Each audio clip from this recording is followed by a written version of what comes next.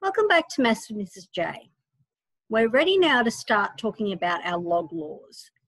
Now, just like we have index laws, we have the equivalent log laws. These are very easy to remember if you remember what I said about logs. A log is basically an index, all right? This one here, if I want to have a rule for the log of capital M times capital N to base A, I'm multiplying powers, aren't I? If I'm multiplying powers, thinking back to our index laws, what are you doing to the indices? You are adding them, aren't you? So this is log of M to base A plus log of N to base A. Remember, you're adding the indices when you're multiplying the powers. This one is equivalent to a to the x times a to the y equals a to the x plus y, or m and n, whatever version you want to use of it. This one here, I'm dividing powers.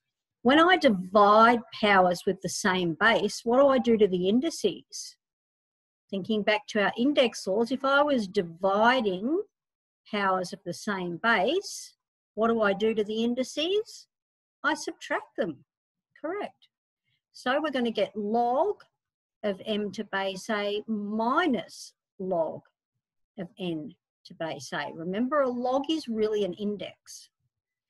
This one here is the log of a power, which is really like an extension of this first one here, and the equivalent here is like this when you multiply your indices. If you've got a power of a power, you're going to get multiply by the index.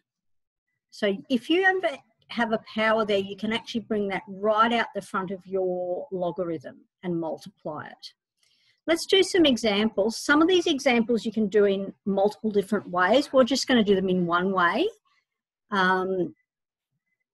It's just a matter of getting used to working with it and not getting caught up in the fact that they are logarithms instead of indices. All right, let's just check first of all, do we have the same base? Yes, we do. We're adding logs with the same base. So using our first rule, this rule here works both ways. You can either split it up like this or go back the other way. We're going to go back the other way. If we're adding logs with the same base, we're going to multiply the powers.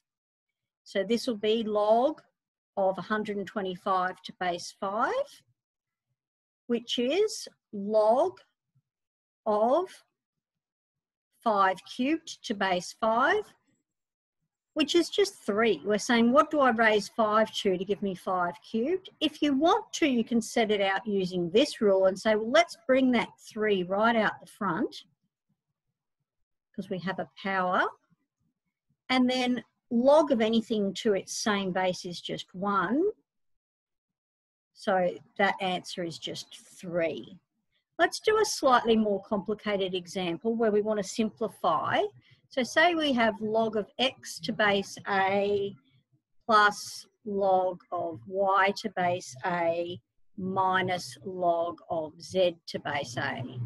Those of you who haven't seen me write a z before, I always write it like that so it doesn't get confused with a 2. This is nice and easy. We've got the same base with all of these. If we're adding, we're going to be multiplying the powers. When we're subtracting, we're going to be dividing. So all you need to do here is anything that's adding is going to get multiplied in the numerator, and anything that is being subtracted as a log is going to be divided. You can put that in brackets if you so desire. Let's do one more example that's a little bit more fiddly. So say I had something like 2 log 3 plus log 16 minus 2 log of 6 on 5. All right, that is a little bit of a mess, isn't it, as it is? We don't really want to just pop that into our calculator. We want to get as an exact an answer as we can. Okay, what are we going to do? Well, first thing we need to think about is our powers and any numbers out the front. 16 is 2 to the 4, isn't it? So that might come in handy. And also, these numbers out the front can come in as indices. I would tend to write everything as powers of primes. So I would come in and say log of 3 squared plus log of 2 to the 4th.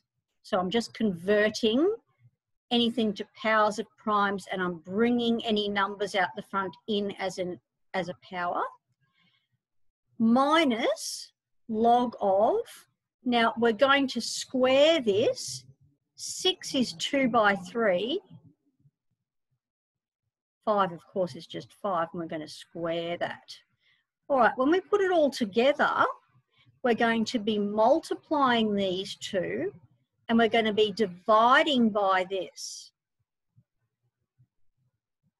So we're going to have 3 squared times 2 to the 4th, dividing by this. So we're going to divide by a 5 squared, and we're going to, in fact, we're going to divide by our 2 squared and our 3 squared, and we're actually going to multiply by that 5 squared because we're dividing by a fraction. All right, what's going to happen? The 3 squareds go, the 2 squared and 2 squared is 2 squared. So we're going to end up with log of 4 times 25, which is 100. Log of 100, remember, if there's nothing written, it's base 10. What do you raise 10 to give you 100? You raise it to the 2. I apologise if that one was a bit messy there. I didn't leave quite enough space. We'll do quite a few more examples in our next video.